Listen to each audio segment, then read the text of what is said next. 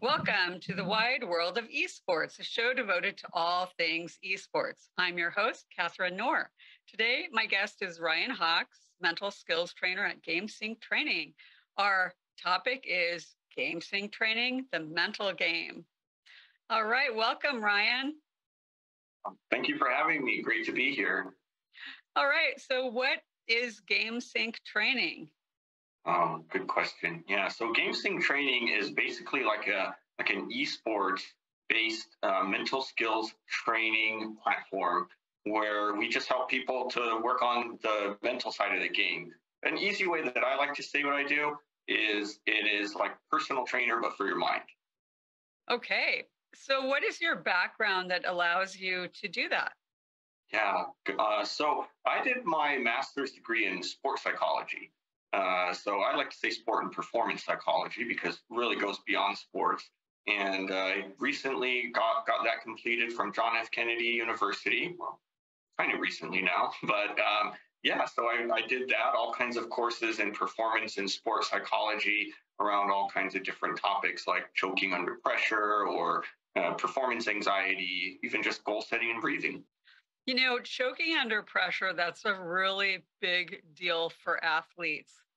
What, Mhm. how do you work with an athlete to help them deal with choking and that pressure that they have when they're doing well and the game's really close?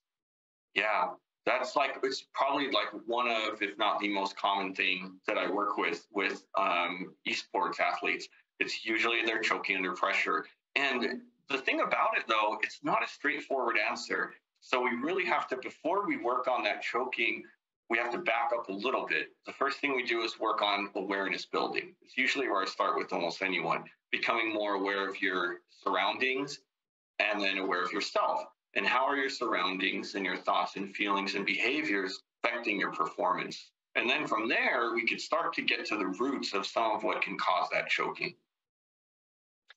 You know, I was thinking about choking actually a couple days ago when I was watching the LPGA US Open. Okay. Yeah. And the commentator kept saying about the leader, who is actually from Hawaii. She kept saying, now she has to focus on the present. She has to forget the past and forget the future. Yeah. Is that one of the skills that you work with on, in terms of the issue of choking and performance anxiety? Yes, that's exactly it. That's really a lot of it. In a lot of the early sports psychology research was done in golf. Golf's one of the easier ones to study as an individual sport. And yeah, it is about being present. Those that, the opposite of choking, we call it being clutch, right? Those that are considered clutch are people that are able to stay in the current moment usually and just perform. They're not thinking about the past, even if they were doing well, how well they were doing in the past, even 5 minutes ago, how bad they did, how much it sucks that they missed that hole. And they're not thinking about the future either. They're not thinking about winning or losing. They're just thinking about performing. Yeah. So, would you say that a better player is going to be someone who is able to deal with that pressure? Yeah, you have to be able to deal with that pressure and not let it overcome you. Because another thing that comes down to it is attentional capacity. And our attention has limited capacity. And when we're doing peak performance, when it comes down to it, then all of that has to go towards whatever the performance is, whether it's golf or gaming, getting that headshot or whatever that may be. So if you're able to stay in the moment, if you're able to stay focused and put all of that attention towards it, we're going to be a lot better off. So, for GameSync training, when who are you working with? Like, is it teams? Is it individuals, or like what age ranges are you working with? Yeah, I mean, simply put, we're worldwide service that works with everybody. Um, there isn't there isn't like a huge demographic right now that's really honed in on.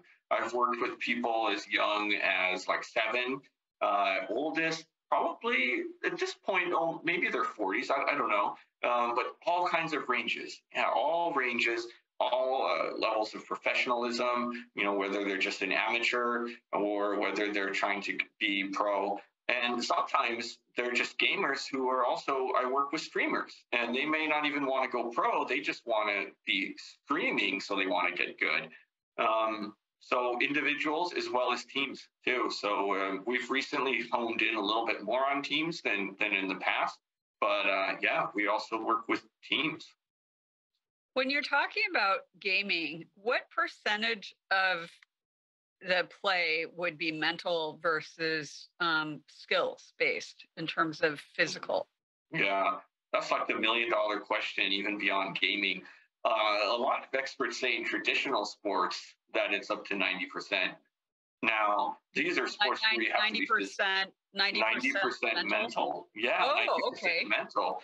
Yeah, now in esports hasn't been as closely studied because we're not quite there yet. But I would have to think that if it's about 90% in a traditional sport like soccer or baseball and football, it's probably as much or more in gaming, where there's even less emphasis on those physical skills and a lot more on the mental. Sure. So if someone is having a really bad day, it might translate into their performance, right? Yes, 100%. Yeah, and that's why when we're thinking about it, and I'm talking to them about building their awareness, right? And like what happened before, during, and after the performance? Like, what was your day like? What did you eat before you even played? It affects you.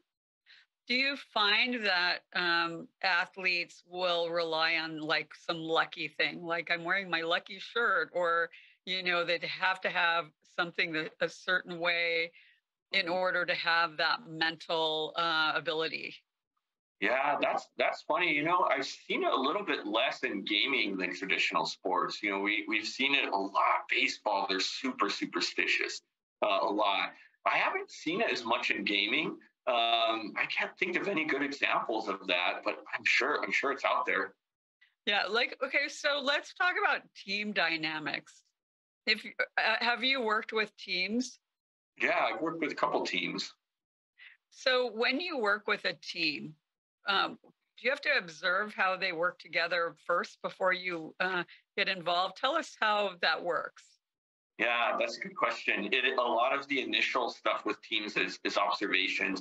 Um, you can kind of do simultaneous. What I like to do is both the teamwork and some one-on-one at the same time. You spend some time observing the team, you spend some time with the teammates one-on-one. But yeah, a lot of it is observation, and it's especially fun to observe because then you get to see some of the discrepancies that some of the individuals bring in regarding their observation, their observations of themselves or their own awareness. So it is really important to do that observation. So is insight an important aspect of peak performance mentally? Yeah, insight. You have to have insight on them yourself, your strengths and weaknesses. You have to be open to learning more about it. And then you have to have insight on what your role is on the team. Sometimes someone wants this role, or they may think that they have the role of being maybe the leader or something, but they're not. They need to know what their role on the team is. So I would think an extremely important element of teamwork in gaming is communication. Tell us about the communication piece and how that relates to mental training. Yeah, communication, and that's they go hand in hand, especially on teams. And a lot of individuals ask me that are trying to find a team, like, I'm really good. And some of them are. I've worked with some people who, if I look at their stats, they're like top 5% in the world. But the teamwork's not there. And they stream. They might stream, and then they're like, "Why am I not getting picked up?" It's like, well, it doesn't seem like you have that collaboration. It doesn't seem like you have the communication, especially with others, to help you get on the team. So that's kind of a big thing. How are you able to work with athletes to improve that communication and their ability to collaborate? Yeah.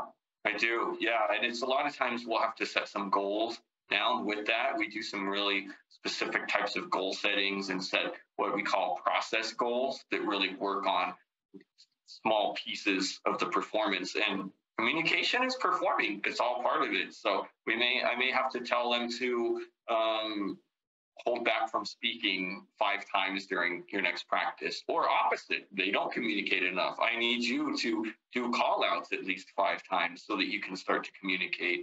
And then the big thing in communication is getting, gamers call it getting tilted, right? When they just get mad at their opponents or even their teammates, and then the communication goes downhill, which causes a performance decrease and really a spiral of a decrease. How important is listening as communication in a team?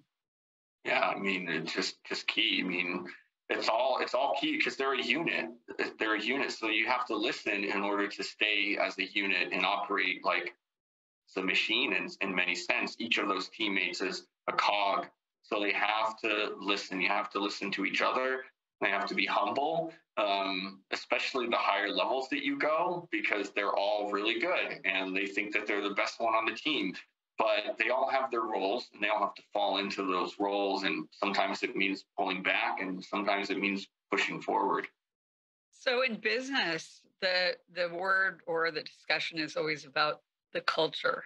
So would there be a team culture or even a game culture that you would be addressing when you're looking at these issues? Yeah, what I try to do with teams, and this is usually like the first work that we're doing, is trying to build a culture of excellence. And one of the ways to do that is obviously you want to get the buy-in in order. Like to me, what does that mean? Culture of excellence. I have my ideas, but each team has their own unique idea of what that means, and each member has their idea. So the way that we go about doing that is doing what we call a team creed. So that can take us hours to do. And a lot of times when I work with a team, we'll do a 1 hour session, at least once a week. So sometimes it takes us 3 weeks or so to complete this creed, where each of them individually first, they write down what is the best team mean to me? Like, what is an excellent team? They think back to the best teams they've played on.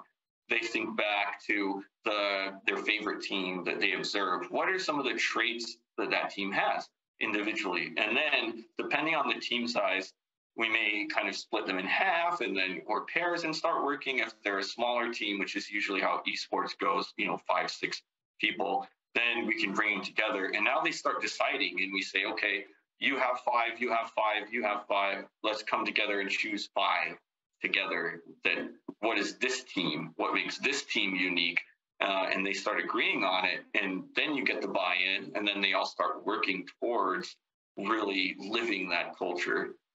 So in when people do traditional sports, there's a lot of opportunity to learn about being on a team. Like if you play little league baseball or if whatever, but in gaming, there's a lot of opportunity to be an individual.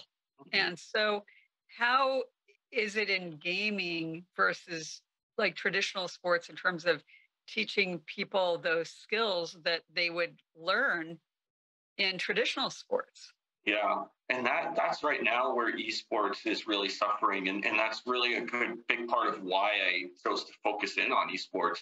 Whereas traditional sports, people are playing them since they were kids on teams, in team environments with coaches that are helping them to kind of collaborate more, that are helping them to have healthy communication skills and healthy coping skills. Gamers, a lot of them have been playing since they were kids. A lot of them have been playing with people since they were kids, but they're playing online with people of all ages.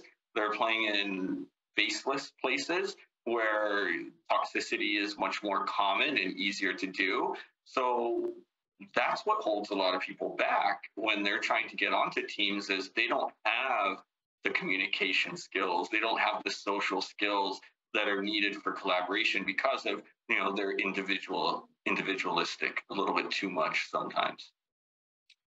And with COVID, when people were more isolated, do you think that impacted the mental game? Yeah, I think it did. It's interesting. I kind of think about that sometimes, and as we've moved more towards a digital world, in some ways, some gamers were already equipped to not be as affected, maybe because many of them already have been playing online with their friends and things like that. But definitely worse now. I think the effects are maybe more than initially I thought or others thought. Yeah, there's less social skills. There's less, in-person communication is just different because once you put a face to a name, now you become real. And that's kind of maybe even emphasizing the problem with COVID is gamers that if when they're on teams, they don't have a face to that name. And so it lets them be a little bit more toxic sometimes. Sure. So, in working with teams, are they physically together or are you online with them? Yeah, on my end, I've only worked. I'm trying to think with Gamesync with those teams. I've only done online work with the teams so far. But it's funny. I've worked with some. They may be physically together. I've worked with a few where they might just all be in the same room, and just like we're on Zoom now, then I see all of them, or they're on their own devices. Like I've done it where they're in the same room on the same device on different devices, and I've done it where they're all at home and stuff like that too. So that is one good thing about gamers is they're flexible. They're flexible. They're used to technology. So the barriers that maybe in the past some traditional sports would face in terms of coming together and the ability to do so, gamers are like this. This is nothing for me.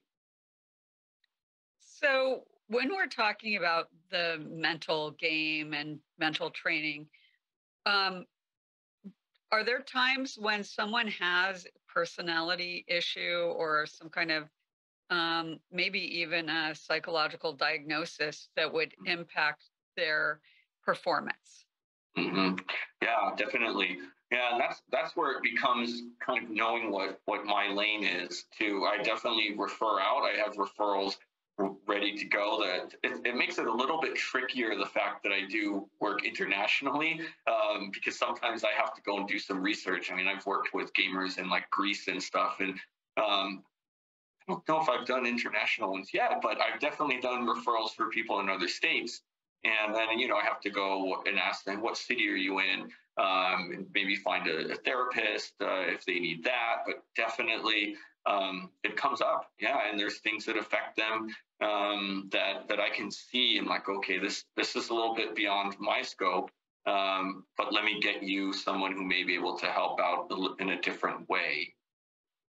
What are some of those issues or diagnoses that might impact their performance? Yeah.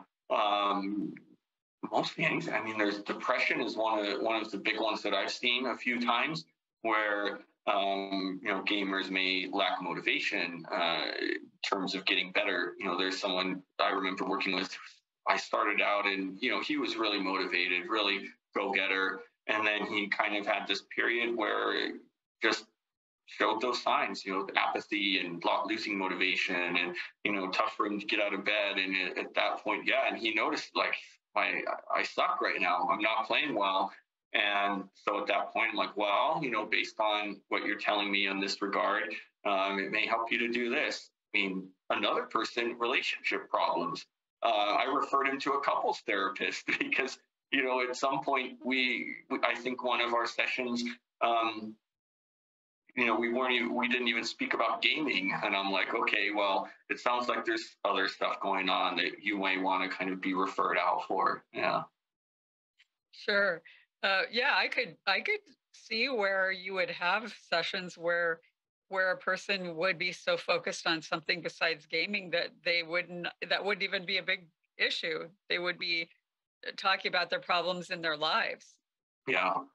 Yeah, and you definitely have to reel them back in and let them know. I mean, many times they want to call me their psychologist or their therapist, and I'm like, no, and it's just to do them justice. We don't want to, I don't want them to be given bad information. It's not my expertise, but the thing is it affects it. I can talk about maybe lack of motivation from a performance standpoint and try to help you in that regards. But beyond performance, it'd be better for you to speak to someone else.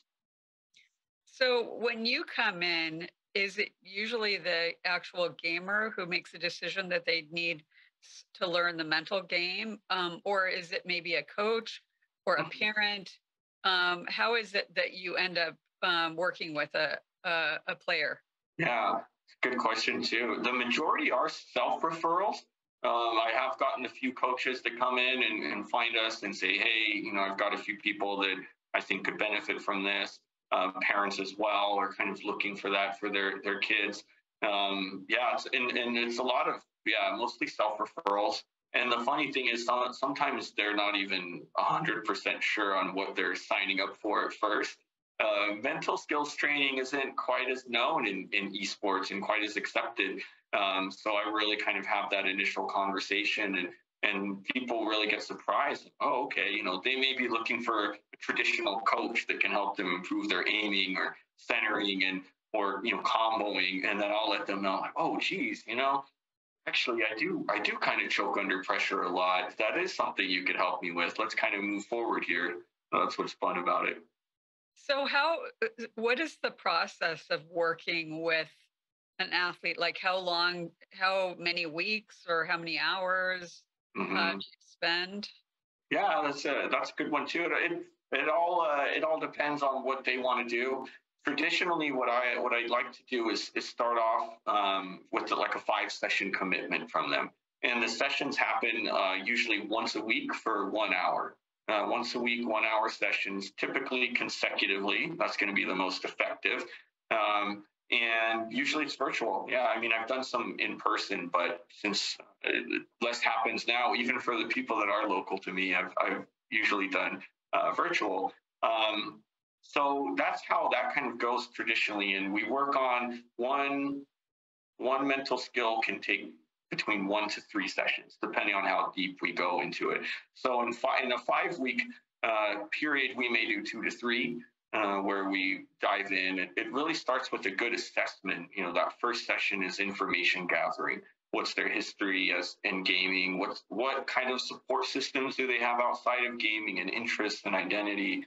What are some of their strengths that they have now? What are some of their things that they want to work on? And then we can kind of create a plan from there of how the next 4 or so sessions would look. And then from there, let's do a reevaluation and see how much longer we want to go. And so what kind of skills do you work with them on? Yeah, so it's all kinds of stuff. After we go awareness, it may be the performance anxiety thing. So it always depends on what the root is. So for example, with performance anxiety, it could be like a breathing thing. And overactivation is a lot of times what happens. So what I'll kind of start with is a breathing exercise. And okay, when you start to notice that you're getting a little too amped up, sweating, heart beating, things like that, then let's do some breathing to get you back to where you need to be. We may even follow up there with some thought stopping or reframing, because maybe they're just interpreting these physiological symptoms as negative. Something that I like to tell people, anxiety and excitement, you really break it down, they have the same physiological symptoms. So why don't we try reinterpreting what you're calling anxiety as excitement because you're excited to perform? That's something that can help a lot. So we're usually defining the concept, giving some examples, individualizing it to them, and then kind of creating that plan on how we can proceed. All right. So do you think that any particular game makes a difference? I mean, does your work with them, does it dictate what game that they're playing, or is that irrelevant? Yeah, that's irrelevant. That's what always is cool. I tell them it doesn't matter what game you're playing, you can work with me, and that always is something that surprises people. Yeah, it doesn't matter. It applies, not only does it apply to gaming, I mean, it applies to life. Those same anxiety assisting strategies work in things like job interviews, taking tests, going on a podcast. It all works in everyday life. So, this is really a holistic approach. And, in many ways, we're just using gaming as a vehicle to help people become better people in their lives, to help them be the best versions of themselves. Sure. Okay, so let's take a look at your website, and why don't you tell us about it and how people can find you and what you offer? Yeah, definitely. So on there, we've got looks like what we have up there is the homepage. A lot of times you want to start at the top, individual gamers or teams, and then you kind of click on which one represents you. And we've got our services there. So there's all kinds of great stuff. I mean, we have this really fleshed out. So scrolling down, you can get some information on what we're doing, what our process is, some of the testing and tools that we're using. This is all evidence-based stuff that we're using in performance psychology, research-based, and then some of the things we do. We even do, I mentioned the sessions, but we have gameplay view where I can observe you playing, and things like that. Controlling the pace, that's some of the ideas that we have. We even do some assessments like midway point, maybe if we're a month or two in, like where did you rate yourself on certain skills when we started, and where did you rate yourself now? We even have gamer workshops too that are kind of larger workshops where more people can come, a little more generalized, but a little bit easier for some people that aren't ready to take the individual dive. And yeah, I mean, that's mostly that. If you were to scroll down further, you'd see some of the packages there. And you can always book a free consultation. That's where we get most of our referrals in there. There's a free consultation. Usually it's going to be with me, where you get about 15 minutes to go through a little bit of what I do, and how it can be specifically worked towards you. All right, fantastic. Well, Ryan, thank you so much for telling us about um, mental training for esports and gaming. I hope a lot of people contact you. Yeah, I appreciate it. I appreciate you all having me here. This was great. All right, and thank you to our viewers for joining us today. In 2 weeks, my guests will be Tony Brown and Justin Manley to discuss Blackpoint BR, creating a new frontier in gaming and the military community. And so we'll see you then.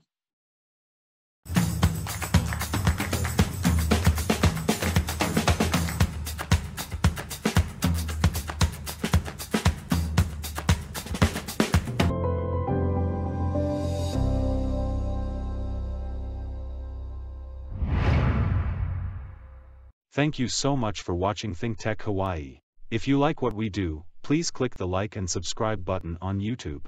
You can also follow us on Facebook, Instagram, and LinkedIn. Check out our website, thinktechhawaii.com. Mahalo. Thank you so much. Mahalo.